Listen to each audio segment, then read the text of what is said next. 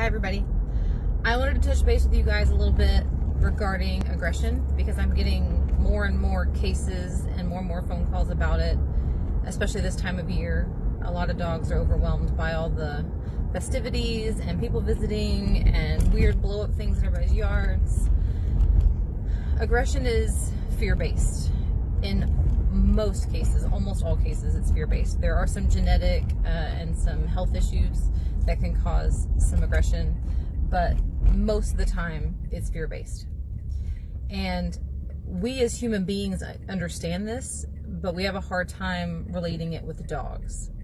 So I use my grandmother as an example because she's such a sweet person, as most people's grandmothers are, I'm sure. And this kind, nurturing, loving, caring person is very afraid of snakes. And if you surprised her or she turned a corner and you had a snake, she might hit you. She might punch you. She might flail.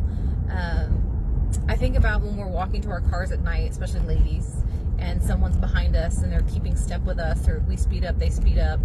We start to put our keys between our fingernails. Some of us have mace. Like, we start to do these defensive things because we feel like we have to protect ourselves. So that's where a lot of fear comes from. And us yelling at dogs and getting onto them for being afraid doesn't change their fear.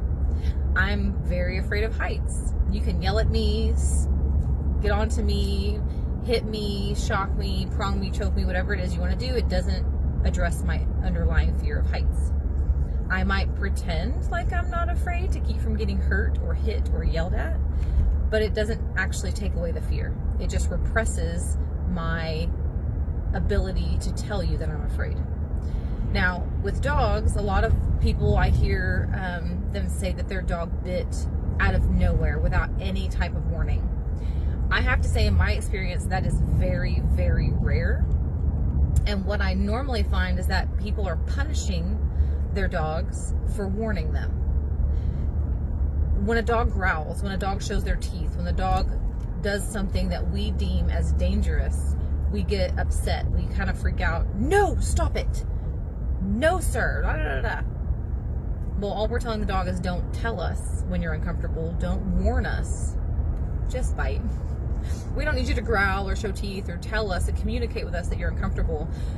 We're not accepting that you're uncomfortable. So suck it up, deal with it, don't be afraid. And anybody who's ever been bitten by a dog or has had a dog try to bite them, or who owns a dog who's tried to bite people, you understand that's a really, really stressful situation. And I know it seems counterintuitive, but we want dogs that are uncomfortable to growl, to show teeth, to body posture, to look menacing and scary, because that's how they're communicating that they're uncomfortable. And if you take away their ability to communicate, they already don't speak our language. We already are not very good at reading their body language as it is.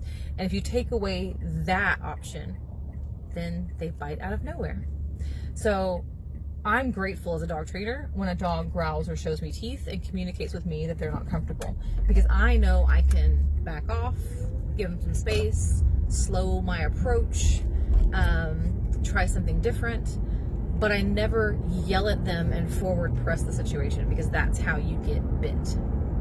So if you have an aggressive dog, if you feel like your dog is getting more aggressive, if you want your dog to be around children or old people or skateboards or whatever it is that makes them uncomfortable, throwing them in that situation, we call it flooding, is the worst thing you can do. I take that back. Probably the worst thing you can do is add aversion. Any type of aversive, negative, painful, scary techniques to try and overcome aggression. Because if I am afraid of something and you are using pain and fear and intimidation to fix my fear, fix my aggression, all I'm doing is pushing it down and pushing it down and pushing it down and repressing it until I'm going to explode. So if you think that your dog being afraid of strangers, that a prong collar is helpful or a shock collar is helpful, and every time my dog growls or lunges or shows teeth when a stranger approaches, I should pinch them, choke them, shock them, then I really want you to think about your fears and what scares you and what makes you feel defensive, and would those methods make you feel more or less afraid, more or less aggressive. If I am afraid of spiders and you come at me with a spider, and every time I scream or yell or run away or throw a punch or do something to get you to go away, you shock me, prong me, choke me, hurt me, I'm only getting more afraid. I'm only getting more defensive. So think about it from your perspective. Think about your fears. Think about how you can communicate those fears. And you don't have to go straight to aggression, but we human beings still do.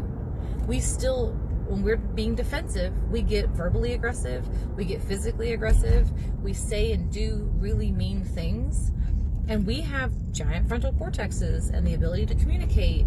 And so for your dog to be afraid of something to the point that they're willing to hurt someone or something, you really should consider, does my dog need to be in this situation? Can I handle the situation better? And how can I help my dog feel more comfortable with this thing that they're afraid of if I can?